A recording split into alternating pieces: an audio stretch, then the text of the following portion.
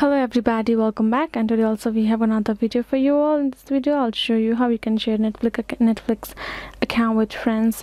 But before that, please do make sure to like our video, subscribe our channel, and yes, without any further delay, I'll simply go ahead and step into our video. For that matter, let's go ahead open our Netflix app right in your mobile phone. Once your Netflix app is open, it's basically gonna look like this. What you're gonna do is, first of all, go ahead, tap on this profile icon on top right corner.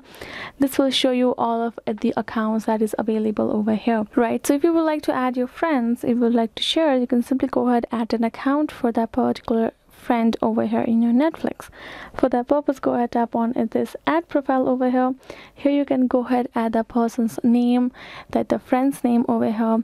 And then you can, once you're done adding that, you can tap on the save option. Basically this account will be saved with that person's name, and then what you're going to do is you're going to make sure to let your friend know that you will